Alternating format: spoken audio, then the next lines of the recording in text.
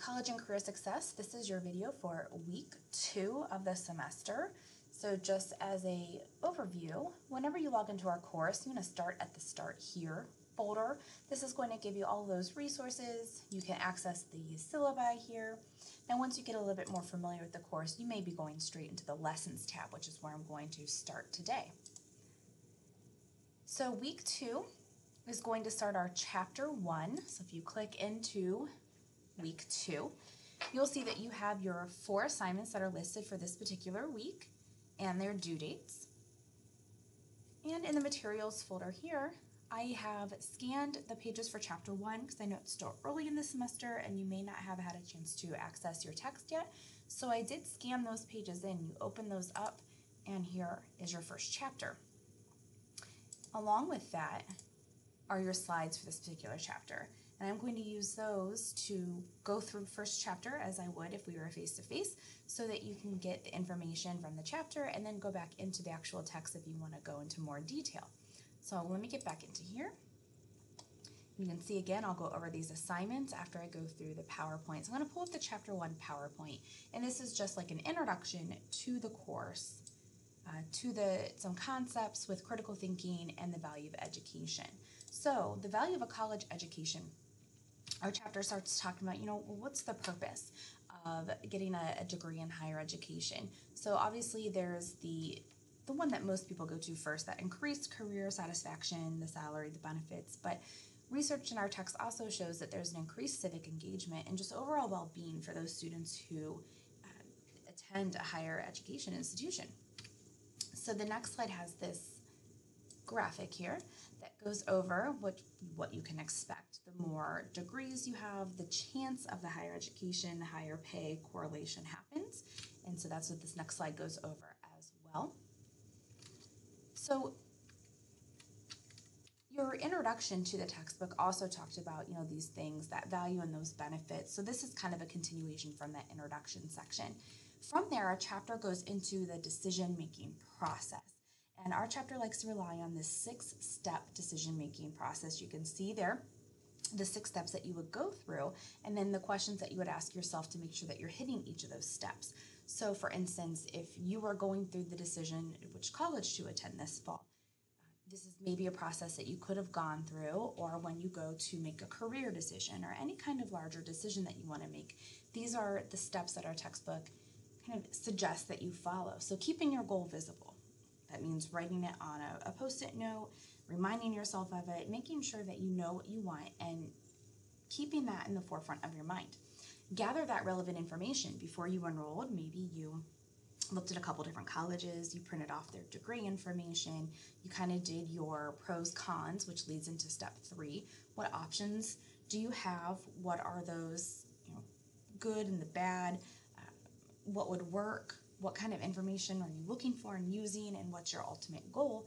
So you're going into this step 4 here where you're looking and really trying to make that decision.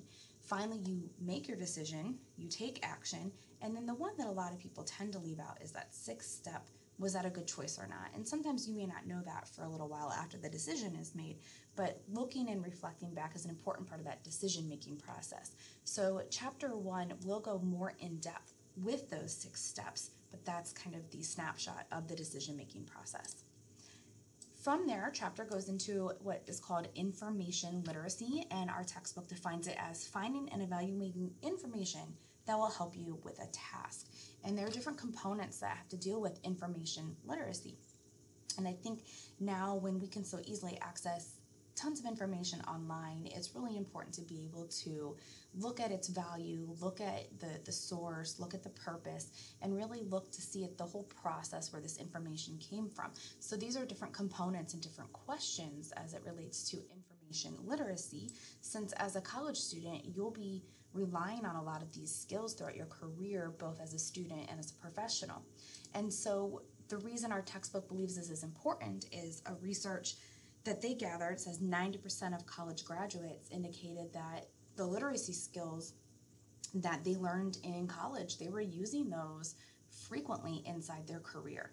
And part of that is this thing called the CRAP test. This is part of the information literacy. So whenever you have a source and you're trying to determine how valuable, how useful it is for you, going through the currency of it, when was it written, the relevance, how is it connected to your needs, who wrote the information, how accurate is it, and what's the purpose.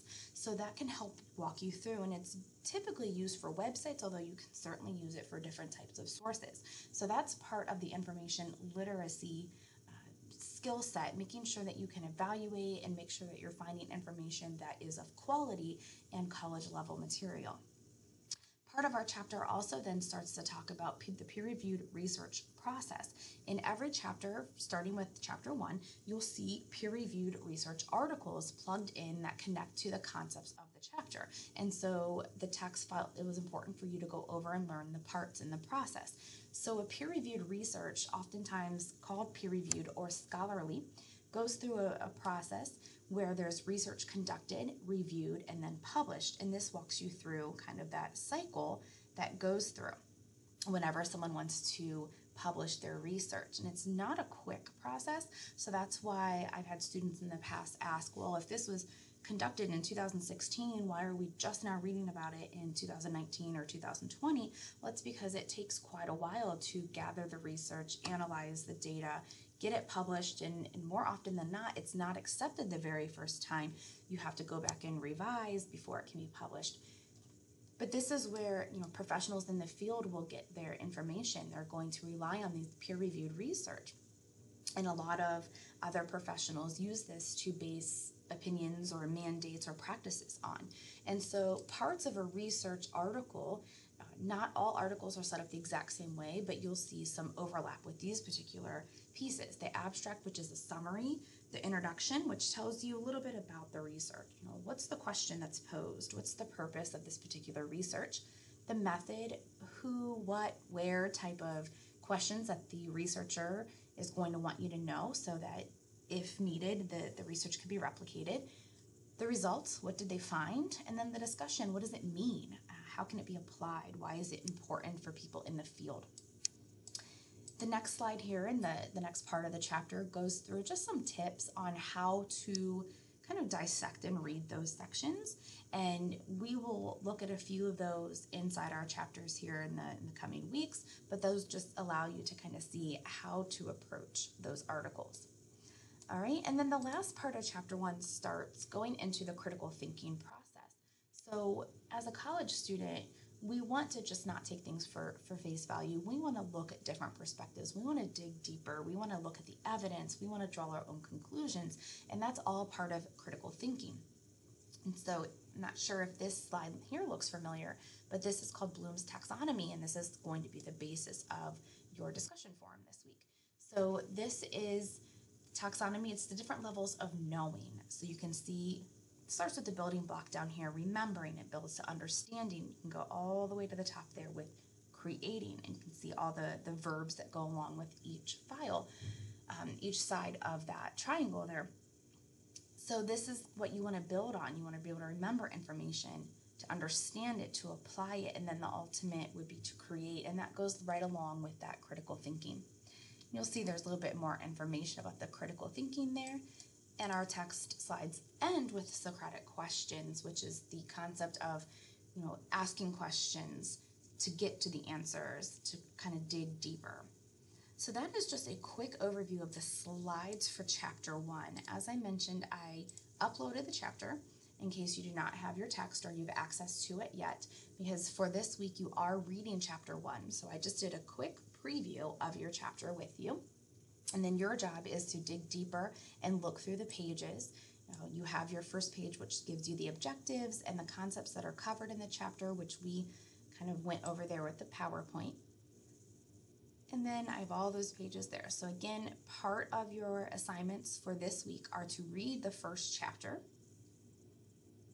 particularly paying attention to maybe any areas that you need to brush up on, or through that quick overview of the PowerPoint didn't quite maybe make sense and you want to go through and look at a little bit more in depth. So going back to our Blackboard page here, so now we've taken a look at chapter 1. So part of your read and review would be going back into chapter 1 on your own and doing a little bit more reading. And then here are your assignments. So I'm going to go ahead and get into the assignment folder. you see that you have 4 assignments. So the first one I'm going to talk about is your discussion, as we alluded to that with the Bloom's taxonomy. So your discussion forum, just like in the first week, is 250 words. So that's why I encourage you to maybe type it out in a Word document first so you can keep track of the word count, and then copy and paste it into your forum. So after you've gone through the chapter and you've paid a little bit more attention and time into these concepts, go back and look at the section specifically on Bloom's taxonomy. So pulling up the PowerPoint again, Bloom's taxonomy, that triangle right here, the pyramid, that allows you to kind of see the different levels of knowing. And what our discussion is asking you to do is to describe an assignment you have in one of your classes. So, I mean, it could be this class, you can think of another class. So describe an assignment and which level of Bloom is the assignment targeting and why. So let's say you're taking an academic writing or a college comp class and you want to talk about one of the papers you're going to have to write this semester. You're going to start by describing that assignment first. So give us some context. We're not all taking the same classes, we're not all familiar with the same classes. So give a quick overview of what the assignment is and what you have to do in that particular class. Then, looking at your Bloom's taxonomy, what does that assignment ask of you? Do you have to just remember? Maybe you're describing a particular quiz in a class and it's just based on knowing definitions. You have to remember definitions. Or are you having to do some application? Are you doing some illustrations? Or maybe you're doing some compare and contrasting, so you're doing some analysis. And it could fit into more than one level. So you don't have to try to find just the one level. So maybe you have an assignment where a couple levels are working together, and that's where the why comes in. So what level of Bloom's and why do those fit together? So as you recall, for a thread, we go in, we click into the discussion post. I'm going to create my thread. I'm going to put it in my subject, so maybe chapter 1 discussion. Then I'll put my post and hit submit. So again, remember, for discussions, they are 250 words. And then when you're ready to respond to a classmate, your classmate response, usually like a sentence or 2, is sufficient. You do not have to do 250 words per response. That's just for your original post. Okay, so your original post, get back in there, for chapter 1, week 2 attendance is due by Wednesday. So your original for Bloom's taxonomy discussion is due Wednesday at 11:55 for your week 2 attendance points. And then you're going to want to respond to 2 classmates by Sunday at 11:55. So make sure you're going in after you respond. Even if you're the first 1 or 2, maybe give it a day and then go back in and do that response for your classmates. Remember, the discussion forums take the place of that in-class interaction you would typically have if you were sitting in the classroom. So that's how you're interacting with your classmates. So that's the discussion, the Bloom's taxonomy, right there.